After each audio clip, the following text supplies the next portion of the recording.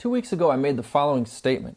If you can isolate children and train them to believe that there is a wall of separation between God and government, then you can enslave them, or rather, they will have enslaved themselves. Now juxtapose that thought with this. You can't subjugate and enslave a biblically literate Christian people. A Christian culture will recognize and reject tyranny before tyranny can get a foothold.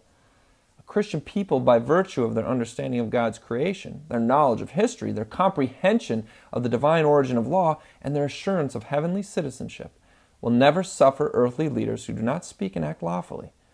A self-governed Christian people would not allow those who mock law and justice to lead them. In order, therefore, to subjugate a Christian people, you must first de-Christianize them.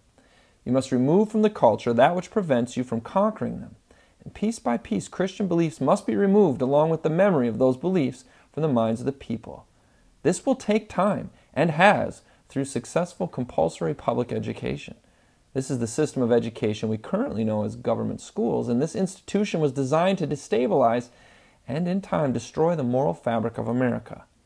This process was begun in the 1840s by men like Robert Owen and Horace Mann, and later continued by Robert Dale Owen and John Dewey.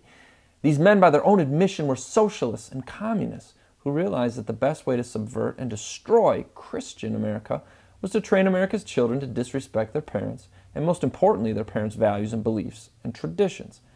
Beneath its vacuous rhetoric purporting to care about the kids, this appears to be the same and current mission of the National Education Association. Remember, just because you have an education doesn't mean anything if you are educated the wrong way. Declaration signer and founding father Dr. Benjamin Rush, also known as the father of public schools, said, "The only foundation for a useful education in a republic is to be laid in religion. Without this there can be no virtue, and without virtue there can be no liberty, and liberty is the object and life of all republican governments." The Northwest Ordinance, first enacted in 1787 and then reenacted in 1789 by Congress and signed by President Washington, stated, "Religion, morality, and knowledge being necessary to good government and the happiness of mankind, schools and means of education shall forever be encouraged." Scripture is very clear that the fear of the Lord is the beginning of knowledge. So it's no wonder that Christianity and her moral codes were and should remain the backbone of our education system. Since the 1850s, this public government-run school system has become more and more entrenched and more expensive. Of course, no amount of money stolen from taxpayers to finance the secular conditioning of their children's minds can have any effect but to destroy the culture and the country. I agree with Dr. Rush. Without religion, I believe that learning does real mischief to the morals and principles of mankind.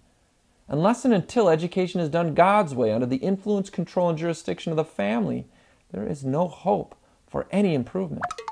This is Jake MacAulay with the Institute on the Constitution, bringing you the American view.